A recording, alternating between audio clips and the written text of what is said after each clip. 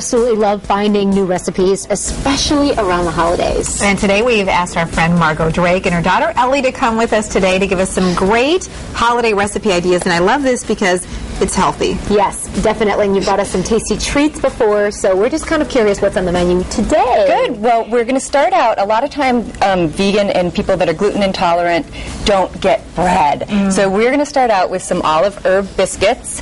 And to bind them, instead of using egg, we are using flaxseed and water. And the basic recipe comes from Bob's gluten-free, wonderful homemade bread mix. All the recipes today are on your website. But you can see and smell how wonderfully aromatic and tasty these are going to be. We'll try them in a little bit. And then for the biscuits, Ellie is going to demonstrate an infused olive oil.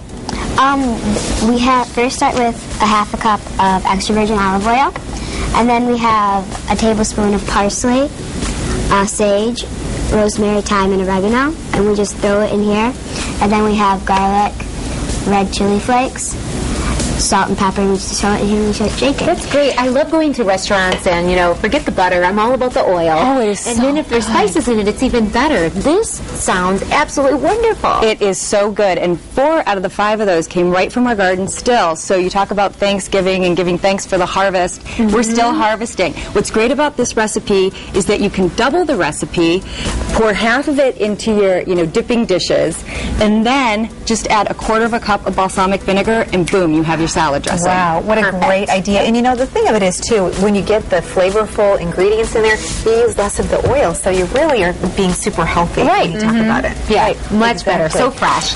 Okay, you have another dish that you're going to talk about for us too, Margaux. Right, and so a lot of times, again, vegetarian and vegans kind of miss the boat on Thanksgiving because they feel like they just have to eat all the sides and they don't get like this big ta-da main dish. Right. Well, that is not the case anymore.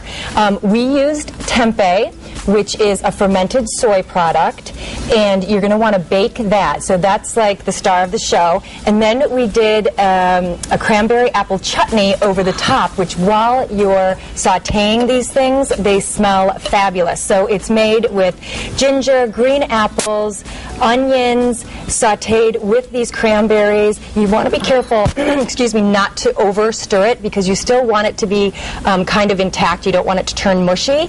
And then you add cardamom, and that just makes your kitchen smell fabulous. And reduce some orange juice in there, and then you garnish it with the green onions and the red cabbage, and I even sprinkled a little more of the cardamom around the outside of the plate and a little orange zest. Oh my goodness, it sounds wonderful. And it looks beautiful, too. It you talk really about does. presentation, the food itself is the star of the It's show. very colorful. Well, vegetarians, as you were saying, it's all about a turkey on Thanksgiving and, Christmas ham or whatever meat. This is a way you can have something really special and delicious. And so they're going to feel appreciated. Exactly. Yes, okay. And what we appreciate, Carrie and I? Dessert. Of course. I'm so glad that we had time to get to the dessert. This is so fabulous. Red wine and cracked pepper sorbet. If you can make spiced apple cider on your stovetop, you can make this dessert. It's so quick, so easy. A half a bottle of a good red wine. Get it to boil. You're going to add. Oh yes, please taste it. Yes. You're going to make a little steeping bag with some cheesecloth. With the normal mulling spices, which are allspice, cloves, and cinnamon.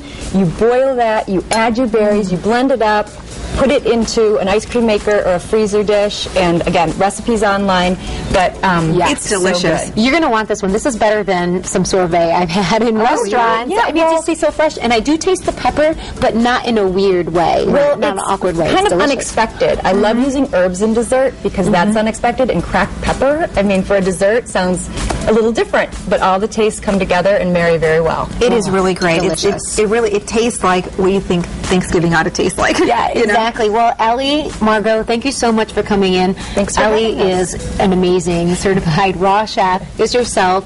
These are great ideas for vegetarians and people who love vegetables for the holidays. You want to stay healthy. Yeah, definitely. Fantastic. Well, hopefully it inspires some of your Thanks for viewers. coming in. Check Thanks out for those having us. recipes online. We'll be right back. So really That's west.